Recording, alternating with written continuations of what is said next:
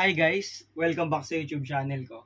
So for today, meron tayong somehow like a conceptual question coming from advanced mathematics, which is from engineering math mga Lodi Geeks. So ito yung problem natin or yung tanong, the product of two conjugate complex numbers is, so hindi pwede manghula dito. I mean, pwede ka naman manghula although the chance is 25%, 1/4 probability. Pero mas maganda kung analyze nating maigi yung problem para at least makuha natin yung mismong sagot. Ang sinabi, the product of two conjugate complex numbers. So ano ba ang complex number, Sir IJ? It is composed of a real and an imaginary part which can be written in the form. So let's say, so ito yung solution natin for this conceptual question. So let's say ang complex number is written in the form a plus bi, in which I is equivalent to square root of -1. So yung a natin is the real part. So medyo recap lang, review lang mga idol.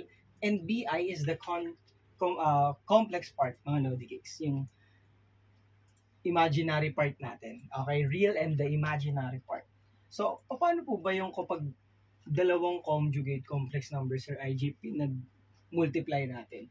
So, tandaan natin na when it comes to conjugate complex numbers, that means na ang conjugate kasi ng isang real or ng isang complex number in the form a plus bi, ini-negative lang po natin yung gitna. So make sure alam natin yung form na a plus bi, and then to get the conjugate, just negate yung gitna natin. Kung negative ito, gawin natin siyang positive. So therefore, yung conjugate pala niyan, Sir IJ, will be in the form a minus bi. So ano daw ang hinahanap? Yung product po ba nila, Sir IJ, ano po based sa choices natin? So we have a plus bi multiplied by a minus bi. Okay? So, anong mangyayari dyan, Sir IJ? So, as you notice, this is plus, this is minus. So, that is just difference of two squares. So, this will be a times a, that's a squared, minus bi quantity squared. So, let us simplify this one. A squared minus b squared, I squared. However, we know that I is equal to square root of -1.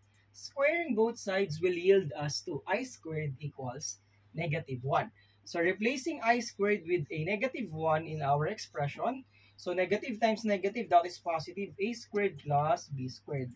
And notice that A squared plus B squared, so dahil may mga values na mga Lodi Cakes, automatically, yung magiging sagot natin is a real number. So, for this problem, the correct answer is letter D.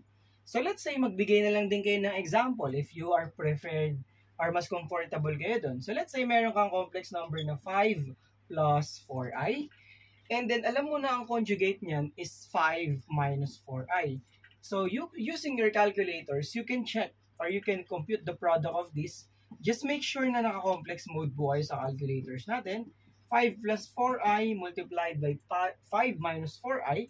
So, kapag kinumpute ng calculators nyo, the answer must be 41, which is a real number. Hindi naman siya imaginary, hindi naman siya irrational, hindi naman siya zero. So, ganun lang po siya mga Lodi Cakes. So, sana kahit paano na-refresh po kayo when it comes to complex numbers. Napaka-fundamental lang po nito. Thank you so much to those who keep on supporting our channel. I hope you learn more sa mga math and engineering related tutorials ni Sir IJ. Kita-kits mga idol. God bless and bye-bye.